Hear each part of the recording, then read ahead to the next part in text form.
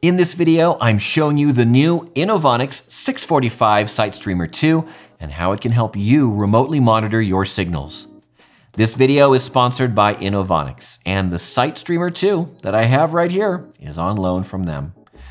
I'm Marcus O'Rourke, and I've been a broadcast engineer for over 20 years in the Los Angeles market, maintaining several radio stations in various locations throughout Southern California and Southern Nevada. Imagine that your transmitter site is not easily accessible, or that you're in a different market and you need to check in on the station. Well, you could always call someone in the area and ask them to put ears on the station, but that's not always an option. And sometimes you just have to hear the audio yourself to diagnose issues. Well, the new Inovonics 645 Site Streamer 2 is just the box that might save your bacon. The Site Streamer 2 is a web-enabled receiver for remote signal monitoring.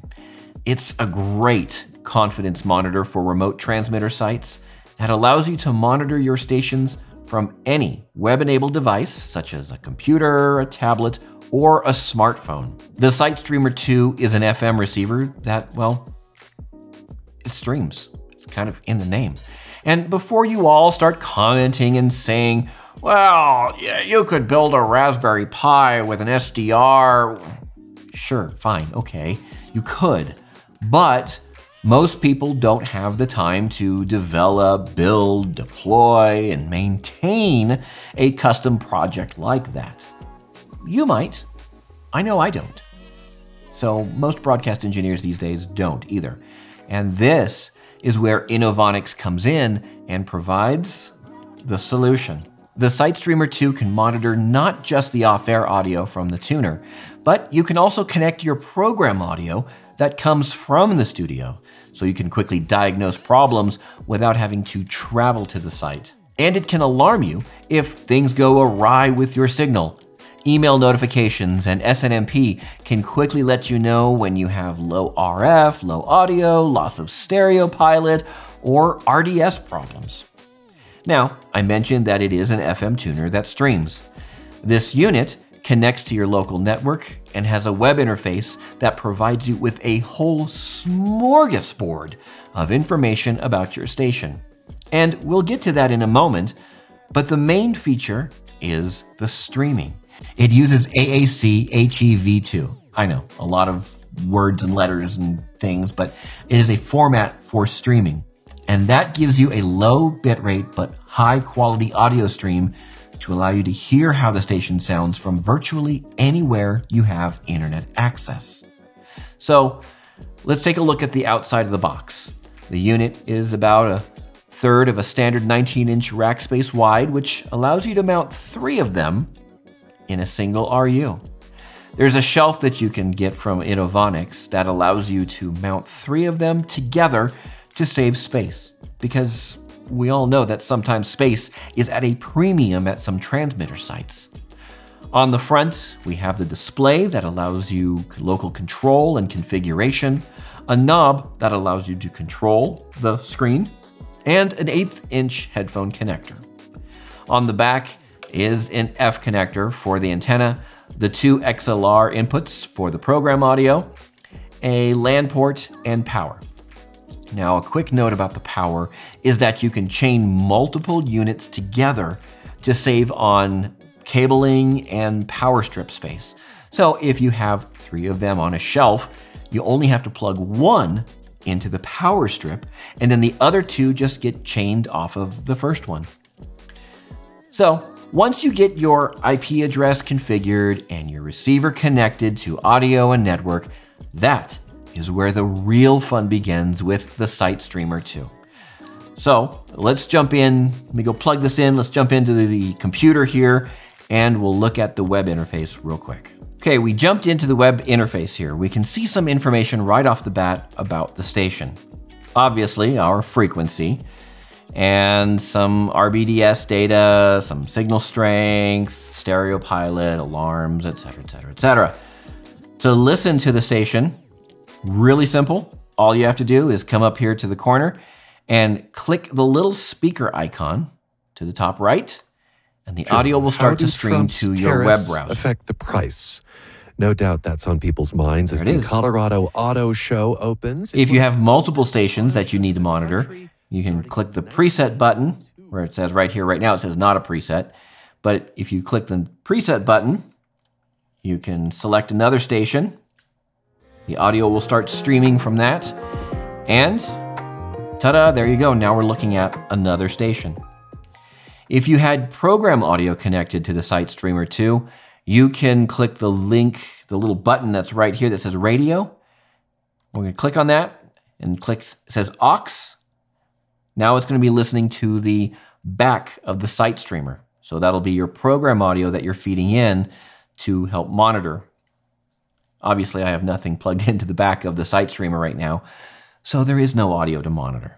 Let's go back to radio because that's a lot more fun. Now let's look at some of the other options here. If you click into the graphs and metering, you can see meters for the left and right audio, the left plus right, and the left minus right.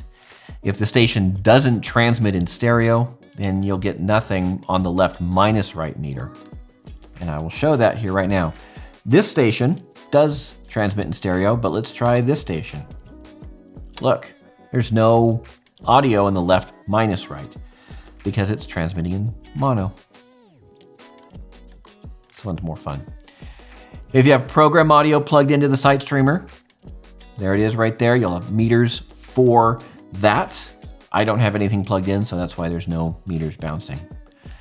Down below is a really neat feature that I think is one of the cooler things of this box. It's called the band scanner. And this shows you all the stations that the SiteStreamer 2 can hear. Let me get this started because it'll take it a few moments to scan. So if you want to see everything that's in your market, click the scan button. Everything that you can see, or well, right here, everything I can see from my apartment. It'll give me a graphical representation and a list of stations. And we can choose to select the scan either by signal strength or by signal strength and RDS. So it just kind of gives you a little bit more options. And it's almost done here, so let's wait a moment and we will see what we can see from this apartment. Boom, there we go. Again, like I said, it's a nice graphical representation of all the stations that I can see from here. And it gives me a list of 20 stations that I can see from here as well. I had mentioned earlier that the SiteStreamer 2 can send alarms to you should something not be right with your station. So let's click the alarms link on the left side, and you'll be able to set some configurations for alarms. We can turn alarms on and off for each individual section, like radio audio loss, etc., etc. But in here, you can set where your threshold is for the audio. So that's when it'll alarm, when the audio gets below that, when the audio will, to reset the alarm, when your audio recovers, how long it has to be in that alarm state to actually fire the alarm, and then how long it has to be recovered in order to recover from the alarm.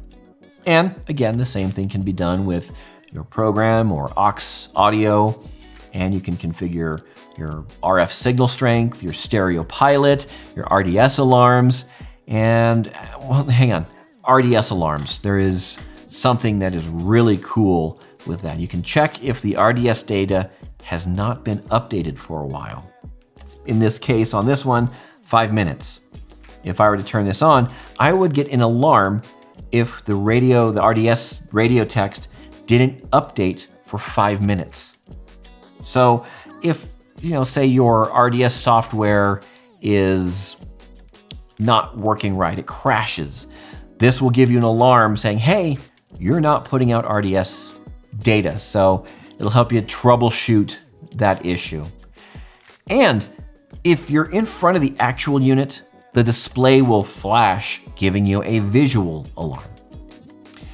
There is one thing that I do want to draw your attention to in the setup page, because again, this is a streaming box, and that is the ability to push an audio stream out of the SiteStreamer 2. Here it is on that lower section here under Stream. That stream could go to an audio logger back at your studio, or in a last resort option, out to your internet stream host. Now, your mileage may vary on that, and that is not something that I would recommend at all. But in an emergency, pretty much everything is fair game to stay on the air. That is the Inovonics 645 Site Streamer 2 in a nutshell. I've used their tuners for many years in my previous job, and I've never had any issues. They just work. If you want more information about the Inovonics 645 Site Streamer 2, I've got a link in the description below. Thank you to Inovonics so much for sponsoring this video and for loaning me this unit. And while you're still here, don't go anywhere yet, I have other content on my channel, like transmitter site tours, studio tours, and videos that teach some of the basics of broadcast engineering. Well, until next time, stay safe, stay healthy, and keep learning.